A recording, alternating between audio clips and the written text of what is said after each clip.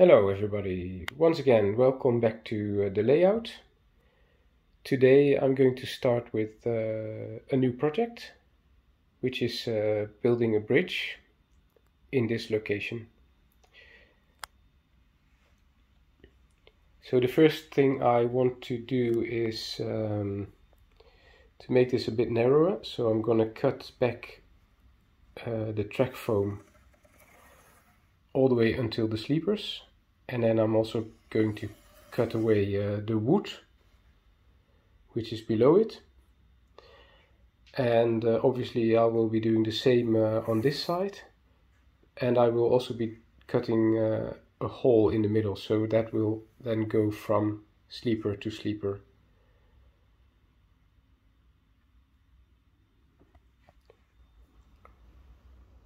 Alright, so this is what it looks like after cutting away the sides and the middle part.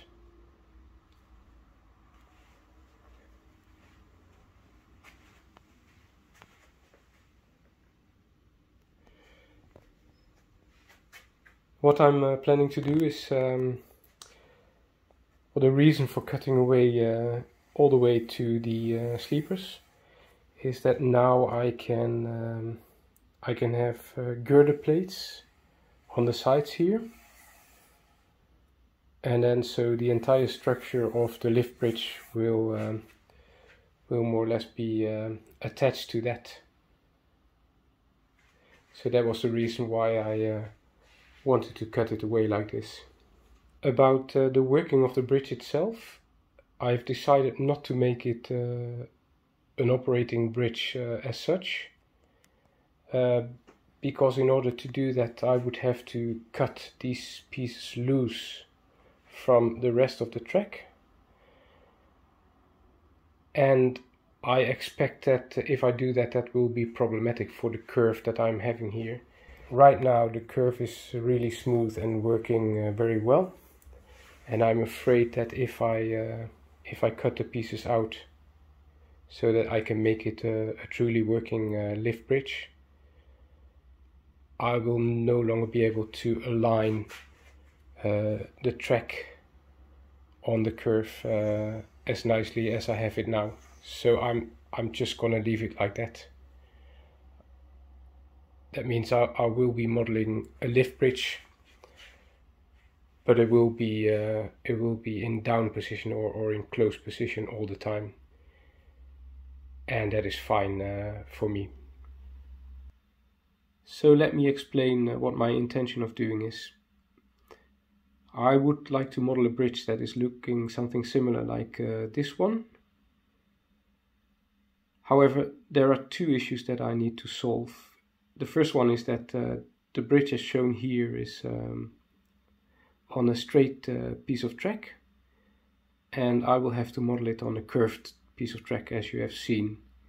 So that is something that I will have to fix or come up with a solution with, which I will show you in a minute what I intend to do. The second issue is that I have been looking for scratch built materials that I could use to put together this bridge, so essentially the beams that this bridge is constructed of. But I cannot find anything that is looking really realistic, and so I will have to come up with a solution on that as well. And so my thought is now that I will be buying existing bridge kits that look somewhat realistic, or at least realistically enough. So I found these two bridges.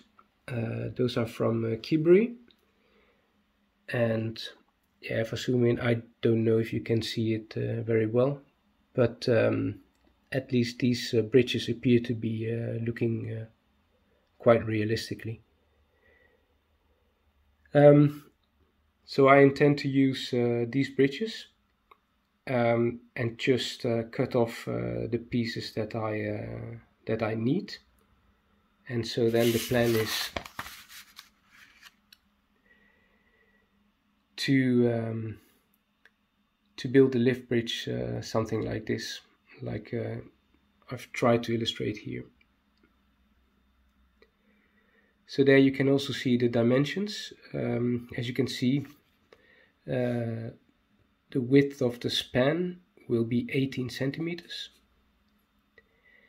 and the height of the towers will be 23 centimeters. So in real life that would mean a bridge with a height of about 20 meters, which I think is realistic.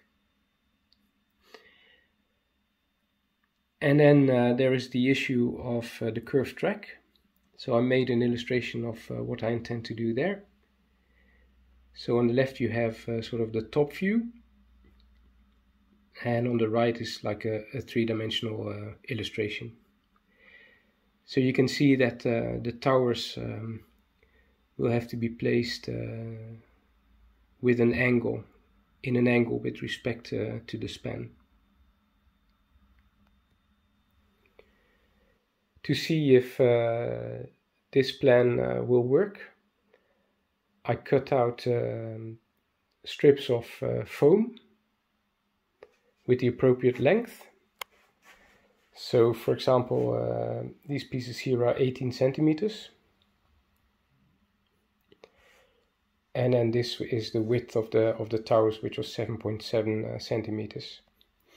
And so then this allows me to sort of check what kind of width I need for the entire bridge. And so it turns out that the width between or the width of the span will have to be at least 14.5 centimeters. If I choose it like that, then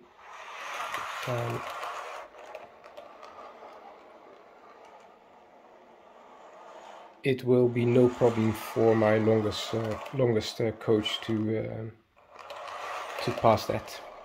So there will be enough clearance.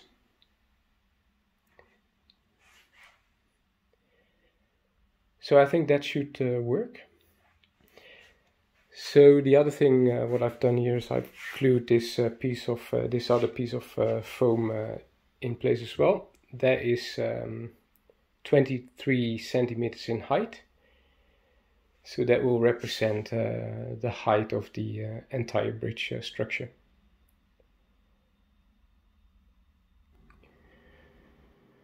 Alright, so the foregoing part of this video was taken in the first week of June, and right now it is the last week of July, and as you can see nothing has happened. And there are two reasons for that.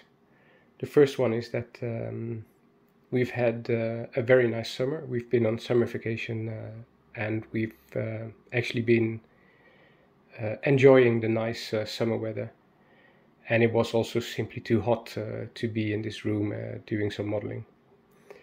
But the second reason is that I tried to order the bridge kits that I was talking about from Kibri, and they seem to be out of stock everywhere.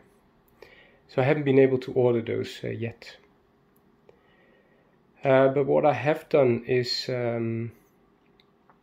I've ordered 2 Craftman's kits in the US, and those will be kits that I will be placing in this area here to model the harbor scene. So that means that the contents of the next video will either be the continuing work on the bridge, or the start of the modeling of these kits that will go in the harbor scene over there, depending on which ones I will be receiving at home first. Anyway, I'm gonna call this video a wrap. At least I hope it has given you an update on the plans that I'm having. Hope you enjoyed it, and speak to you in the next video.